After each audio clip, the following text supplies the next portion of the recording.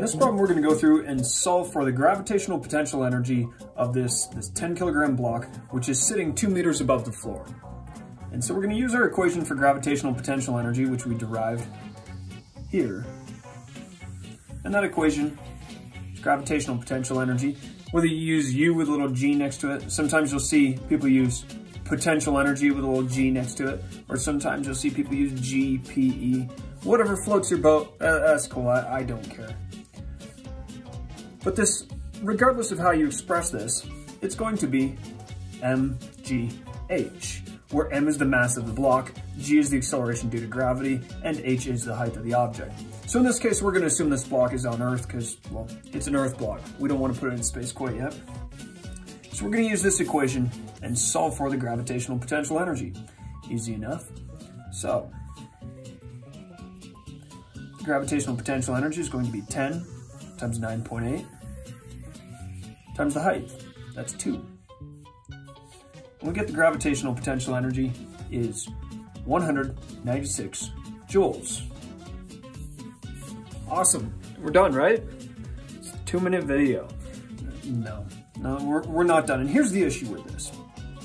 What we've done in this problem is we've gone through and we've said that the ground was a height of 0, or a position of 0, and we're measuring the potential energy of this block relative to this. Well, let's say this is a floor in your house. Well, really, where is a height of 0? Is this the floor on the first level? Is this the floor in the basement? Is your house up at elevation on the top of a mountain or something like that? And so we get into this real situation where we have to consider where is our height that we're measuring everything relative to. Perhaps I want to say in our little house here, some height down here is a height of 0. And so this is not to scale. Let's say this is 4 meters between this floor and where I'm actually going to say a height of 0 is located. Well, that would change the actual potential energy, because in this case right here, we would see that the gravitational potential energy is equal to the mass, that's 10, times the g, that's 9.8, times the height, that is the difference in height between the block and where we're saying is a height of 0. So in this case, it would be 2 plus 4, that's 6, which is going to give us a potential energy of 588 joules. We could make this even stranger. Let's go and take a look at the ceiling or the roof right here. Let's say we said the roof was a height of 0, and I know that seems strange, but let's say this roof was a height of 0. Well, there would still be some gravitational potential energy relative to this point. So the gravitational potential energy relative to this height right here would be 10 times 9.8 times the height. Now let's go through and let's say there's 1 meter between the ceiling and the block. So the height in this case is going to be -1. Why -1? Well, because we're saying up is positive. Realize we've been doing that the whole time. We've been saying if the block was above the floor, it had some positive height. Well, this time the block is below the floor, so it has some effective negative height. So in this case, we're going to find the gravitational potential energy is -98 joules.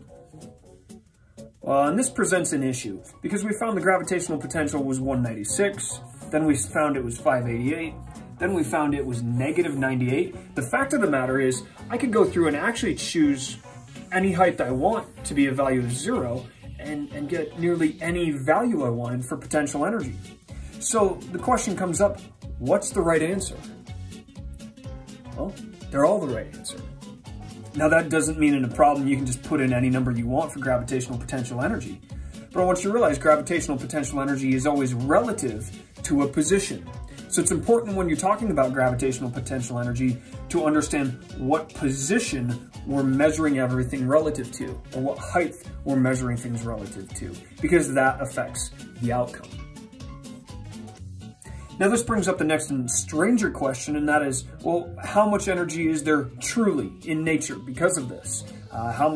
What's the actual amount of gravitational potential energy? And I want you to not think of energy as being coins in a bank or anything like that. I want to go back to our original definition of energy, and that was simply the result of work. If I put this block 2 meters above the floor, gravity can do a certain amount of work relative to this height of the floor. If I change where that height is, or that reference height, I'm changing how much work I can allow gravity to do. If I was to drop this block. In saying this block is below this ceiling here, I'm saying gravity's already done that work. So really don't think of gravitational potential energy as being some absolute value where there's actual tiny little energy coins stored in the bank of space. It's just the result of work that could or has already been done. And on that abstract note, that's all for now.